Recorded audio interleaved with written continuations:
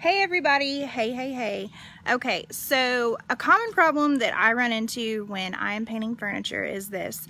I will get this beautiful piece and it will be like that dark wood, like the veneer. The veneer is so terrible about this, but it'll be that dark veneer, and then I'll go to paint it and it'll bleed through.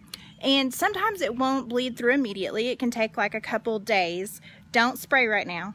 Dad's car's there. It'll spray paint the car. Oh my God. So the paint, it might not bleed through immediately, but it might bleed through a couple days later and it comes through pink. It's terrible. Raise your hand if you've ever painted anything and that's happened to you and it's daunting and you're like, oh my God, I'm going to need 5,000 coats of paint. Well, have no fear, because you can shellac. I'm going to show you guys what I used. First of all, I'm going to show you this cute little bed that I've been painting.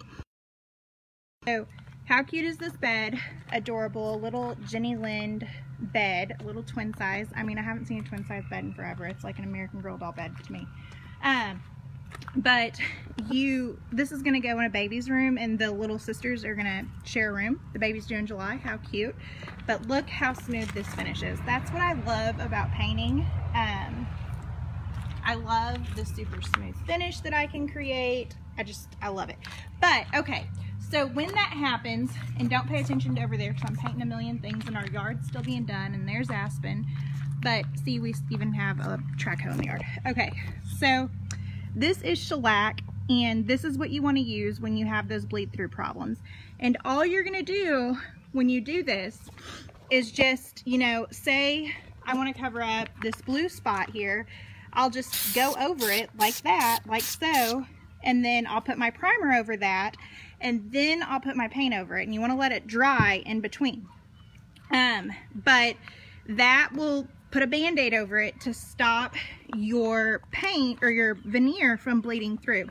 So then the other thing that people run into a lot of the time with veneer is it'll peel and then it'll look uneven, and that actually will, a lot of people will throw furniture away when that starts to happen, or they'll give it away, or that's how, you know, whatever. All you need to do when those little pieces of veneer are coming up is throw some wood glue on there. You don't want to put too much.